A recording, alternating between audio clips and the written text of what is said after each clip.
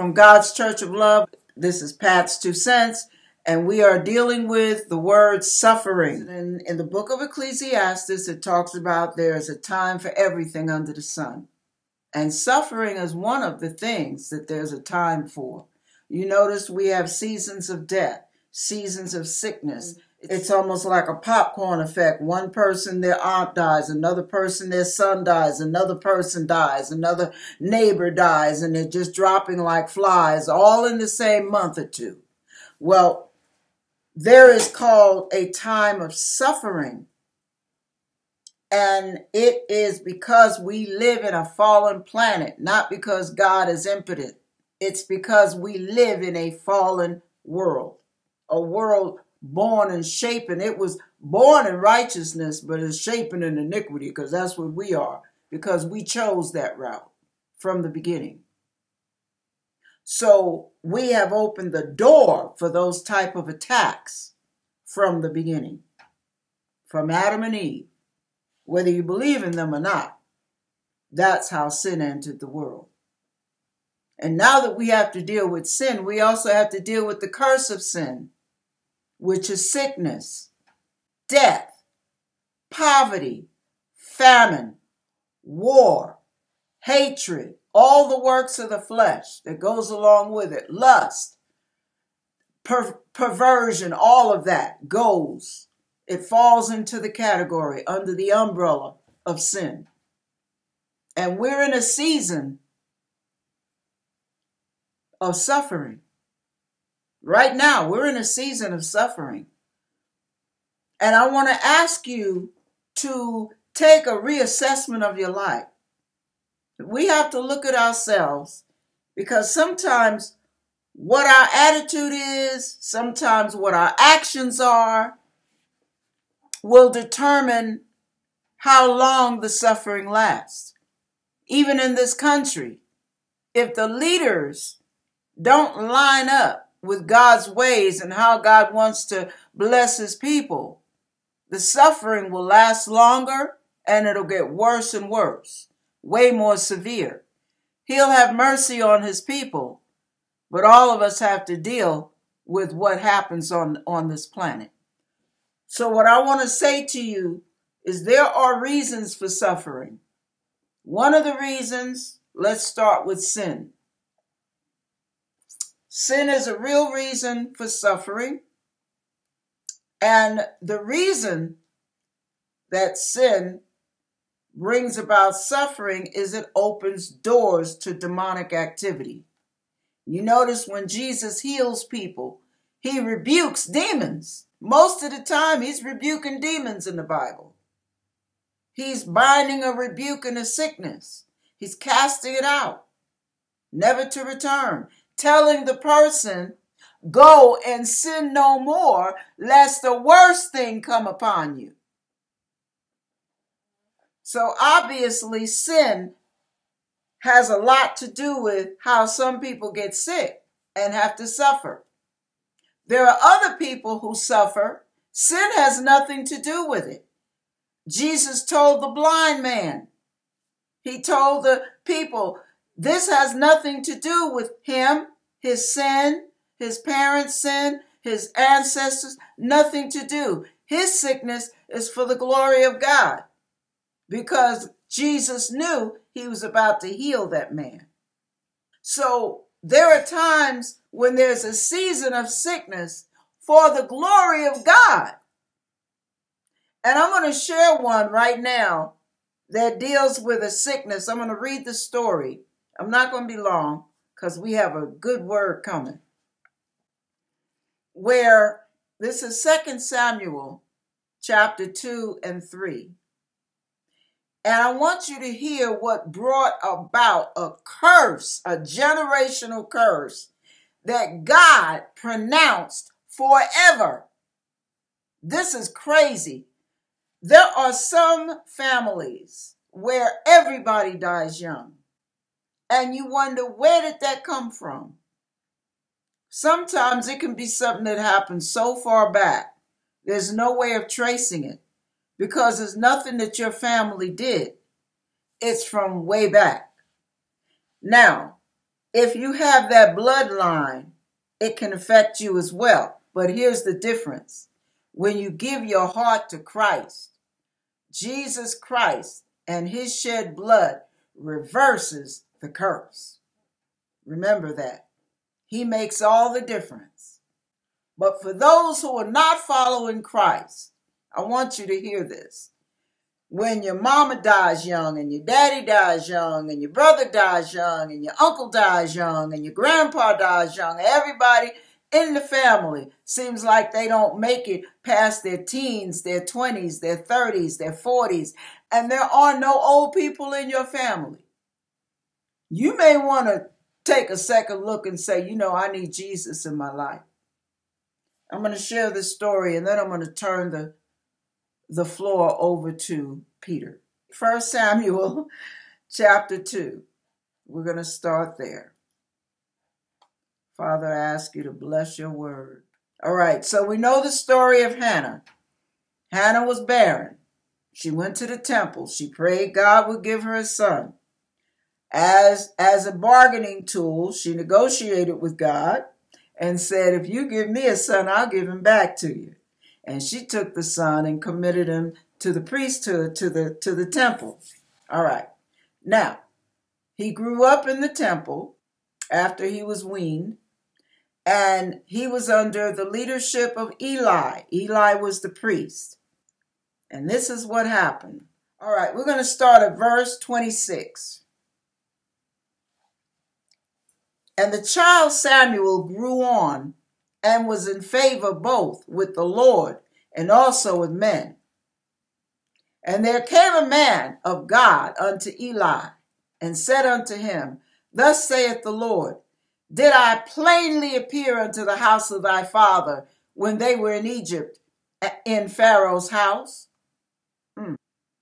And did I choose him out of all the tribes of Israel to be my priest, to offer upon mine altar, to burn incense, to wear an ephod before me? And did I give unto the house of thy father all the offerings made by fire of the children of Israel? Wherefore kick ye at my sacrifice and at mine offering, which I have commanded in my habitation, and honorest thy sons above me? Whoa, that is something that many parents do. Very dangerous when you idol worship your children and you love them more than God. You regard them more than God. You cater to them more than God. That's a dangerous place to live. To make yourself fat with the chiefest of all the offerings of Israel, my people. That's what a lot of ministers are doing, getting rich off the church. Wherefore the Lord God of Israel saith, I said indeed that thy house and the house of thy father should walk before me forever. But now the Lord saith, Be it far from me. For them that honor me, I will honor. You hear that? And they that despise me shall be lightly esteemed. Behold, the days come that I will cut off thine arm and the arm of thy father's house, that there shall not be an old man in thine house. There's the curse right there. Behold, wow. Okay, let me go down to verse 32. And thou shalt see an enemy in my habitation. In all the wealth which God shall give Israel, and there shall not be an old man in thine house forever. And the man of thine, whom I shall not cut off from mine altar, shall be to consume thine eyes. Wow. And to grieve thine heart, and all the increase of thine house shall die in the flower of their age. You know what's sad about this is, in spite of all that God warned him of, he still had to go through this because he still would not handle it. He feared his sons more than he feared God. That's a dangerous place to be when people are your fear.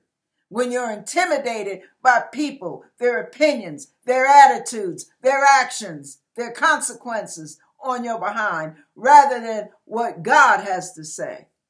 And that's the problem with most of this world. The politicians, the leaders, royalty, all of them, they fear the money. They fear losing their position. They fear everything more than they fear God. And that's why the countries are so jacked up right now. Money, money, money, money. Money. It's all about the dollar bill. It's all about mass population control, right? It's all about power, esteem, grandiose achievements, and ego, pride, aspirations have nothing to do with what God wants out of them, because they don't fear God. They don't regard God. So when things start going south, understand there are some things that occur in this world, in various nations, in various areas and regions. Why? Not because God is weak, not because God is a wimp, not because God is impotent. No, it's because God is fed up and he has removed his hedge of protection. But there is a remnant who live within the safety boundaries of God's care, favor, love, protection, healing, power, provision. And we will feel the ouch and the sting, but we will not be bitten and destroyed like those who regard not God. All right.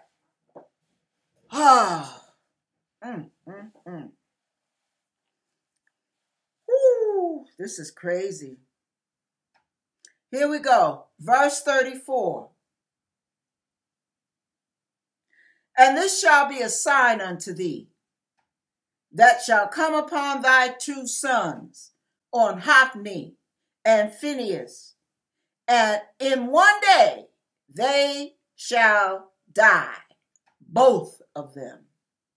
And I will raise me up a faithful priest, that shall do according to that which is in mine heart and in my mind. And I will build him a sure house, and he shall walk before mine anointed forever.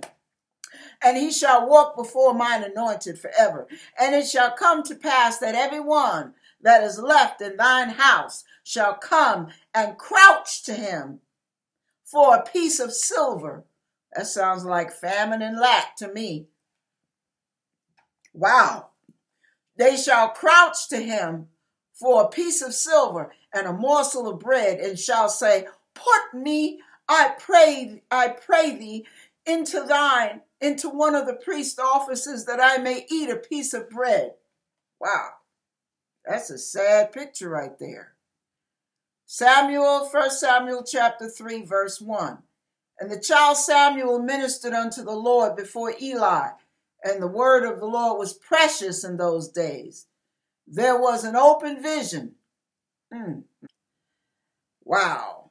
Okay, now we're going to skip down for the sake of time. We're going to skip down. Eli's eyes waxed dim. Couldn't see like he could when he was young. And here Samuel is growing in strength, the anointing and favor of God. And he thinks God has called him 3 times. And Eli tells him, go back to bed. That's the Lord calling you. So now we get to the point where Samuel recognizes he's hearing from God. Verse 9, so you get the feeling of how it segues in.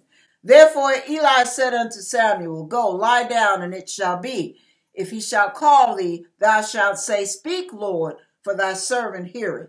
So Samuel went and lay down in his place.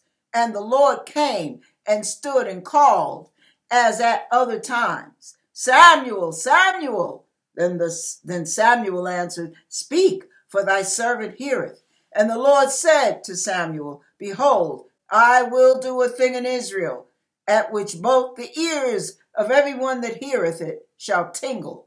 In that day I will perform against Eli all things which I have spoken concerning his house. When I begin, I will also make an end. Whoa. For I have told him that I will judge his house forever for the iniquity which he kneweth, because his sons made themselves vile, and he restrained them not. And therefore I have sworn unto the house of Eli, that the iniquity of Eli's house shall not be purged with sacrifice nor offering forever. And Samuel lay until the morning, and opened the doors of the house of the Lord, and Samuel feared to show Eli the vision. Let's skip down. Eli says, Come on now, tell me, or else the worst thing come on thee. So Samuel tells him, okay. Verse 18, and Samuel told him every whit, and hid nothing from him. And he said, It is the Lord. Let him do what seemeth him good. And Samuel grew, and the Lord with him, and did let none of his words fall to the ground. And all Israel, from Dan even to Beersheba, knew that Samuel was established to be a prophet of the Lord. And the Lord appeared again in Shiloh, for the Lord revealed himself to Samuel in Shiloh by the word of the Lord. From that point on, everything starts going south with Eli's family. I mean, there comes a point where God has had enough. Okay? Now we're going to skip down. There's a woman that has a baby, and she dies at childbirth. She's from Eli's family. She dies from childbirth. I'm just making it real quick so you get a quick gist of what I'm talking about. And as she dies, guess what she names her son? She names him Ichabod. Ichabod means the glory has departed. The presence of God has departed. When God departs out of your life, you got, oh my goodness, this is such a dangerous place to be. Don't keep tipping. Don't keep slipping and sliding. Don't keep going through your little changes thinking, because, see, you may say out of your mouth, I fear God, or I don't want to get a booty whooping. But listen, it's not just the booty whooping. There are judgments God can bring in your life. Oh my goodness. And while you're tipping around and you're slipping around and you're sleeping here and sleeping there and laying with this one and laying with that one, and here you're called to be a vessel of God, and you're screwing over the anointing. You're polluting it with sin. You're placing yourself in a very dangerous position. Heed the warning. Repent and get it together. Because you have never seen suffering like God can bring it. See, God doesn't come that hard on people who are out there. People who are out there that ain't thinking about nothing. They've got payday for eternity. But when it comes to his people, they're going to suffer right here on this earth. Even worse, if they take God's favor and mercy for granted. They're going to pay even worse if they lead others of God's people out of the way into sin. You've got to be careful. You haven't seen suffering yet, you guys. We have been blessed in this time of our lives. We have been blessed. But some of you are right on the precipice. You're right on the borderline. You're right on the edge of the cliff where God could blow, and your suffering begins and never ends. Be very careful the choices you make right now. Please. Number 2, There are times when suffering is for the purpose of God's glory. God glorifies himself through you because you suffer in praise and worship. You suffer honoring God. You suffer giving glory to God. You don't complain. You don't grumble. You don't get mad at God. You bless and praise him. If you ever get to watch a movie called Love, Kennedy. This young lady suffered. She never said a mumbling word against God the whole time. This thing will just tear at your heart. It's so uplifting, but it's a tearjerker at the same time. You talk about people's lives being impacted by a sick young woman in high school. How will you impact people's lives when you suffer? Will they wish they never met you? Will they not want to come around and visit you because all you got is complaints about this going wrong and that arthritis and your back pain and your lack of money and God not blessing you and God forsaking you and blah, blah, blah?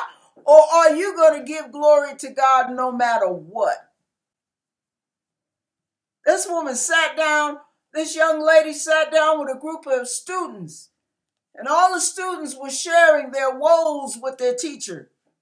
One had a daddy that wouldn't follow through. Another one had family conflicts. Another one had issues. And when she got to this one young lady, Kennedy, she asked her, "So share yours with us." And she could barely talk, y'all. And she said, "I don't have any."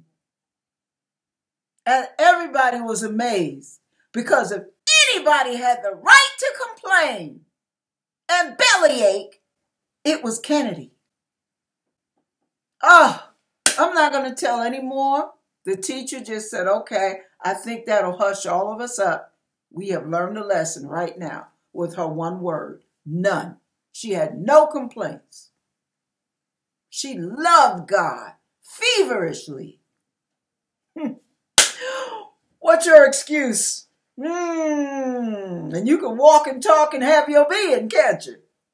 You may not have the money. You may not have the honey. You may not have everything the way you want it.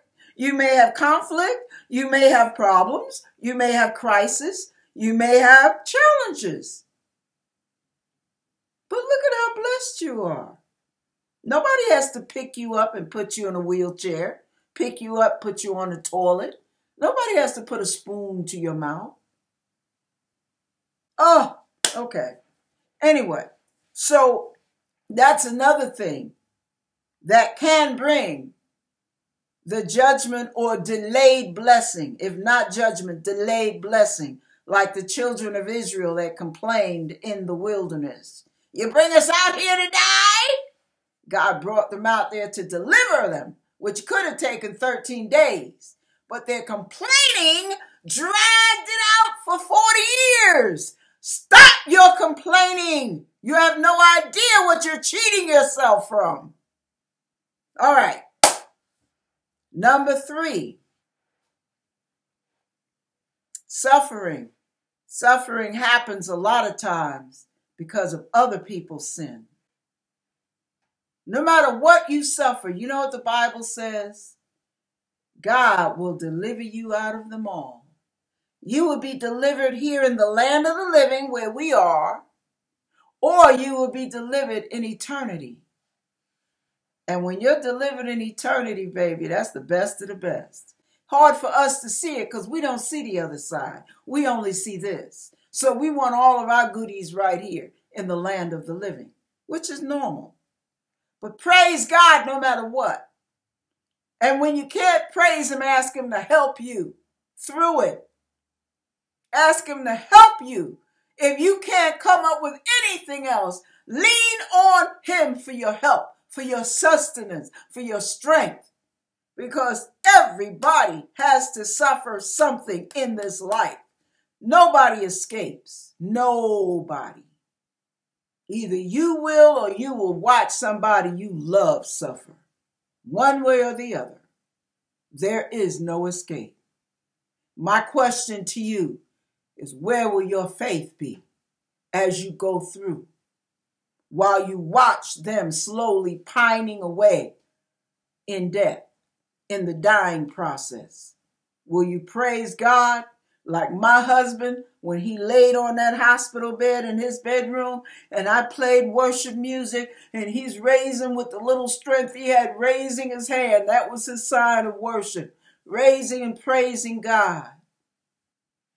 Or you going to curse God and die? What are you going to do?